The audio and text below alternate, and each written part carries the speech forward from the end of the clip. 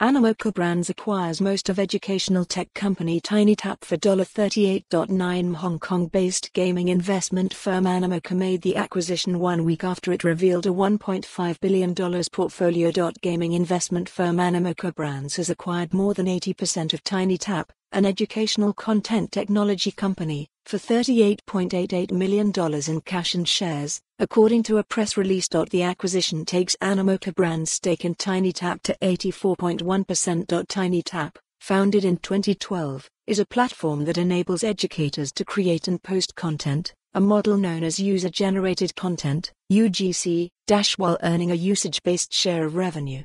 The Tel Aviv, Israel-based company is the world's largest educational games library, offering some 200,000 activities from educators and publishers, including Sesame Street and Oxford University Press, according to the release. Earlier this year, Animoca raised almost $360 million in a funding round at a valuation of $5.5 billion.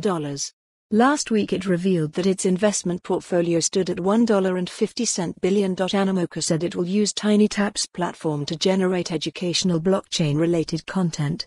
With our acquisition of TinyTap, a strong and proven leader in the field of UGC education, we will leverage blockchain to make new opportunities available to educators worldwide, allowing them to generate equity from their creations while offering parents enhanced learning opportunities for their kids, said Yat Siu, co-founder and executive chairman of Animoca Brands.